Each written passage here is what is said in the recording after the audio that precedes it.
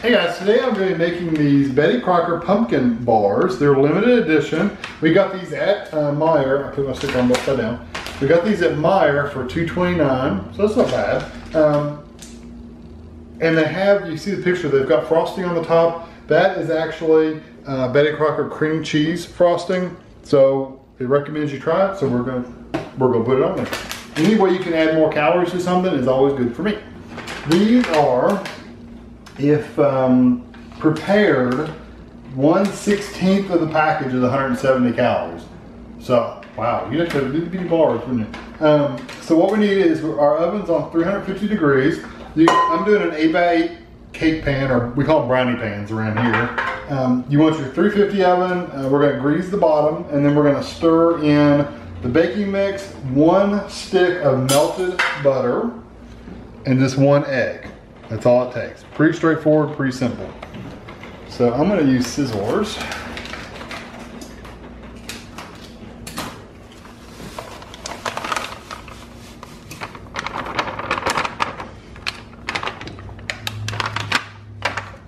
And I'm gonna put my egg.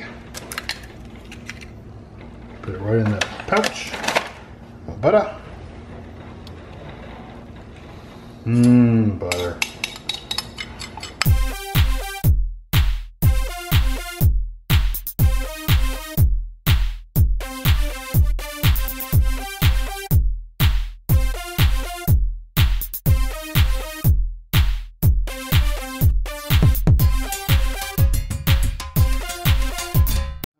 You press it into the bottom of the pan, press dough evenly in the pan, and you're gonna bake for 26 to 29 minutes for an 8x8. So what do you think? Split it in half. We could do like 27 or so. So I'm just gonna basically, I'm gonna do it in chunks because I don't want it to all be in the middle and then you have to fight to spread it out.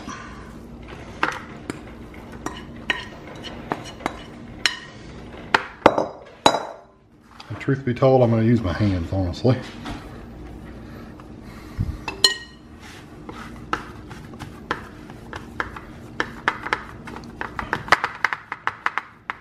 There's a reason you got fingers, right? And that's for baking. That's why you got fingers. And you can feel kind of how thick areas are with your hands that you couldn't do with a spoon. And I know that I'm pretty even except over here.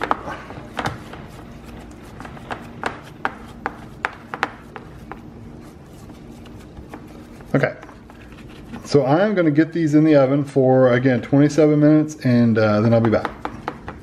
Okay, here they are out of the oven. They were in there exactly 27 minutes, and they came out, they're good and brown on the outsides.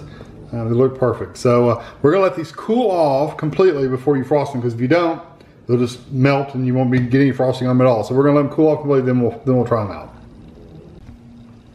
Okay, it's cooled off completely, and Tammy just literally popped right out there, didn't it? Yeah, I just flipped it out and put it on a cutting board. Yeah, I put it on a cutting board because I want to cut it into bars and then let Kevin take them to work. Yeah, and we'll try some too. But yeah, we'll try it. But I want you to be able to take pre-cut bars to work. Right. We have our pumpkin bars. I didn't even think to try it without the frosting because that's what it recommends. But we probably should have, shouldn't we? I don't think you can get rid of it in the oven. Yeah. Oh well. It's okay.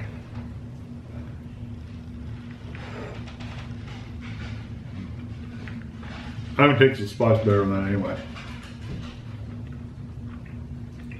Yes, that has a very nice pumpkin spice flavor. Yeah, I can taste the frosting and the spice. Yes. What would you think that would be? Clove and not clove, but or ginger and cinnamon. No, I have some nutmeg. I don't know what else is pumpkin spice. I don't know. No telling.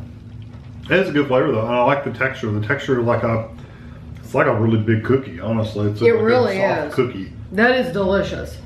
Really I don't think if you're gonna make these bars, the frosting doesn't come with it.